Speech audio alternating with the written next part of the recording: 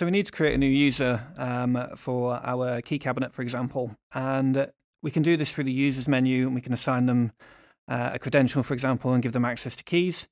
It's really simple to do. I can show you how to do that right now. And all we need to do is we can hover over the home icon at the top and go to users. Once we're in the users menu, we can go to the creation option, which is always in the top right corner for create user. And it will give us a blank form field to fill out. We can then give it a name. So the minimum you need to put in is a terminal display name. However, we always recommend, if you can, put a first and last name in. And an email address if you can as well. From here, we can just finish off the last bits to do with the proc-safe side of things, and it's very simple. Just check to make sure that they're valid. We can set their terminal user level, so as a user, they've got access to any keys that they've been assigned. If we give them administration access, it gives them access to a background admin menu at the terminal. We can also set the maximum number of simultaneously borrowed key tags. If it's set to unlimited by default, if they've got access to 10 keys, they'll be able to take all 10 keys out at one time.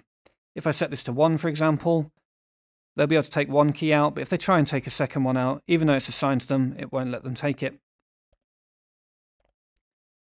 Once we're done, we can click Save, and you'll see the new user has appeared on the left-hand side.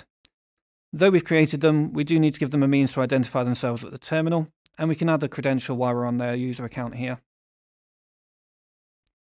This will take us straight through to the credentials page, where we can create a new credential for this particular user. And if it's a card number, for example, if we know the card number, we can certainly type it in. If not, you can use an RDL5, for example, to teach in the card number. We can set a validity period against the card if you wished.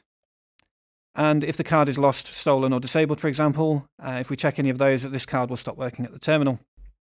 Once we're happy, we can click Save. And you'll see the credential appear on the left-hand side. We can always shortcut back to the user by clicking the user icon. And then all we need to do is give them some access. There's a couple of ways we can do this. We can put them into a user group where they've got access to keys. We can assign them individual keys if we wished. Or we can even assign them key tag groups. Once they've got the access, you can have a quick check in the terminal to see if they've been assigned the terminal automatically because the keys have been assigned, and that user should be good to go.